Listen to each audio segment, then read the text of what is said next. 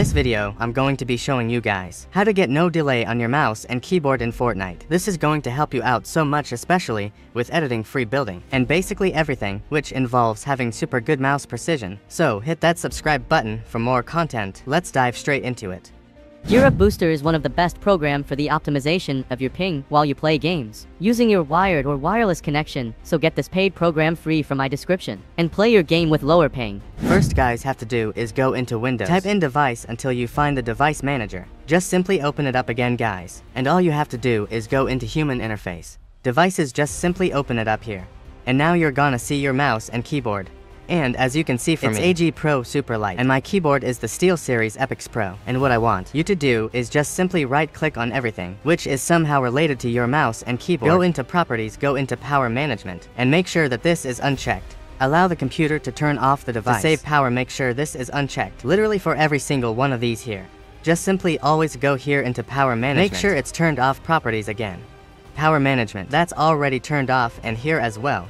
And this is just gonna make sure that they're like literally running at 100% is the easiest way to explain guys. And it's just gonna make sure that you have no input delay. You have no extra latency, which is unnecessarily and unwanted, especially in competitive gaming. And yeah, once you're done with just simply close this window. Now go to my website, I give link in the description, and download the 0 delay and FPS boost pack from here and follow me.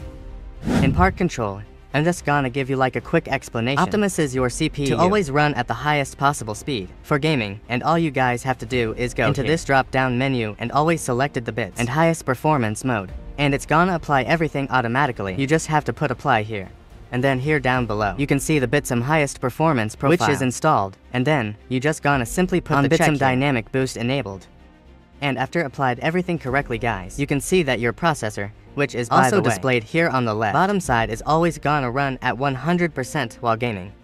Trust me guys, this is optimized. It's not like just 100% CPU usage thing. Yeah, your CPU is just gonna work way better with this program guys. Somebody make sure to press OK here. And afterwards, if you applied everything correctly, you should see now in the power management options here. In the power options, the Bitsum highest performance mode, and as mentioned, I've got a full-on tutorial already on my channel, which I'm just simply gonna leave in description. I just don't want to stretch this out too much. Yeah, it takes quite some time to set this up. And with that, we're pretty much done here with this step as well. Yeah, guys, just make sure to copy all of my settings. This will all apply for every PC guys. So pretty much all you have to do under this first option, connection speed, you can see that you have to drag it all the way to the right side. So we utilize the maximum speed of our internet connection. Just drag it really here all the way to right side. It should be maybe here on stock. I think it was on 5 megabytes. Just drag it all the way to right side. Even though your internet connection might not be as fast, you just want to make sure you utilize 100% of your speed. The next step on the network adapter section guys, just simply select exactly your network adapter for me, because I'm connected over LAN. It's here, the Realtek Gaming GBE Family Control Adapter. Just simply click on it, and yeah, you should be good to go. If you're using a wireless connection guys, then should probably show something else. But for me, because I'm using it just shows my normal adapter here built in my PC. And then next up, you can see here that the first box is unchecked, but the second one should be checked. And if you're right now started this program, this should all be probably grayed out, and you should have no options here. Or you can like change anything.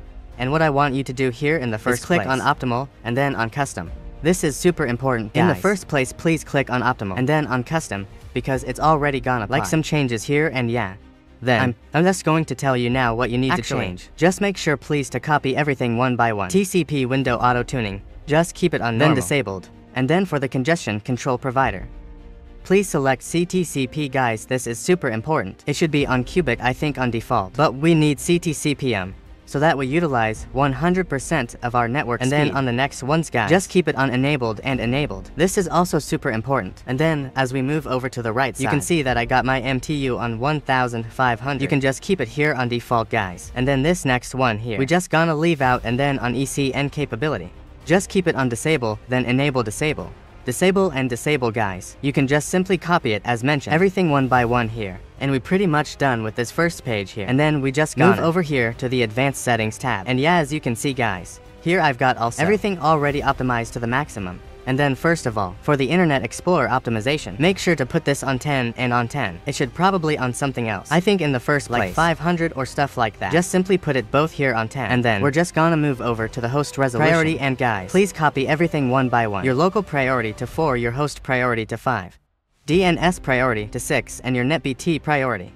I'm on 7, and if you copied everything step by step, You should work 100% guys. And then, we just gonna move over to the retransmissions. And then, boss simply keep it here on 2. And the second option on disabled guys. Let me just come move over here again. To retransmission time mode RTO. And we're just gonna put in here 2000 as your initial RTO and as a minimum RTO. We're gonna put it on 300. And we should have applied everything correctly on this left side so far. Then we just gonna move over here to the right quality of service. The first one we just gonna leave out. And then here you're in LA. We gonna put on optimal 1 guys. It should be on default thing normally. We're gonna put it on optimal 1.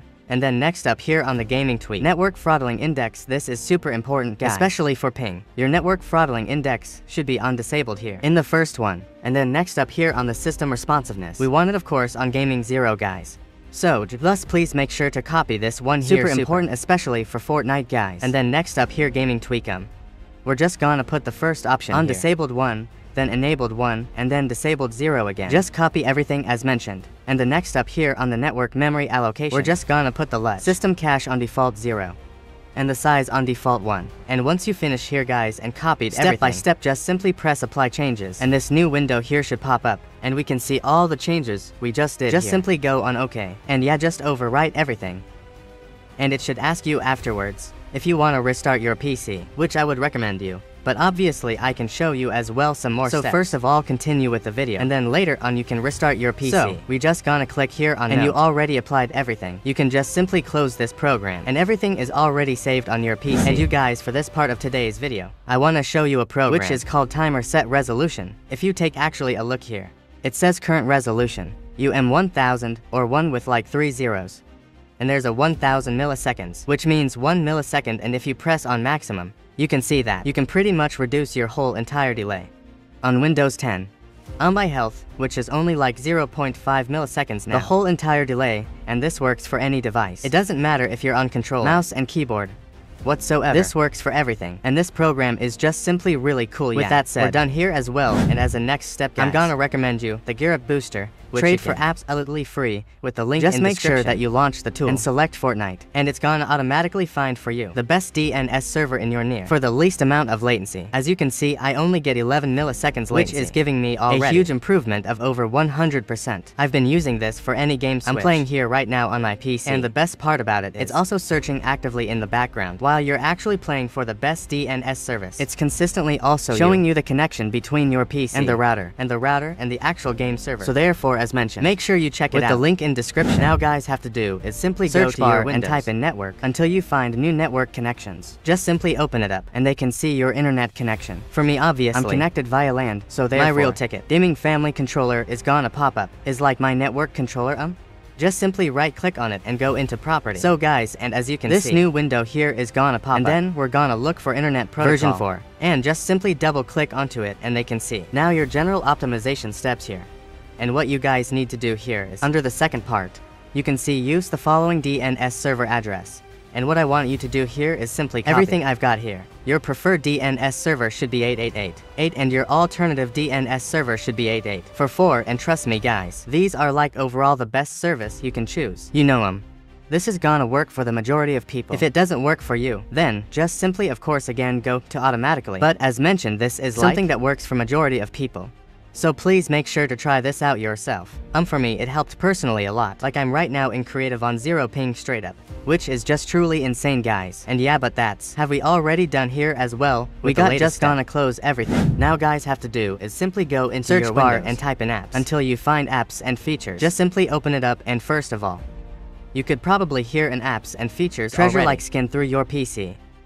Just maybe you're gonna see like some applications, you know, which you don't need on your PC, are like unnecessary. But what I actually want you to do here click on offline maps guys, and as you can see right now here, you usually have offline maps here, which are getting consistently updated. And this is all just running in the background, costing you so much RAM guys, and if you actually disable them, it's gonna free up so much more system powerful which is insane.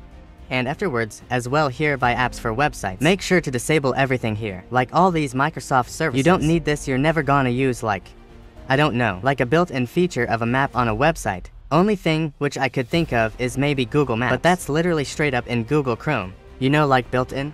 You don't need this on your PC at all, and yeah, those are like super important things. And what I would also recommend is going to startup, and simply make sure to disable all the programs which you don't need necessarily straight up while launching your PC.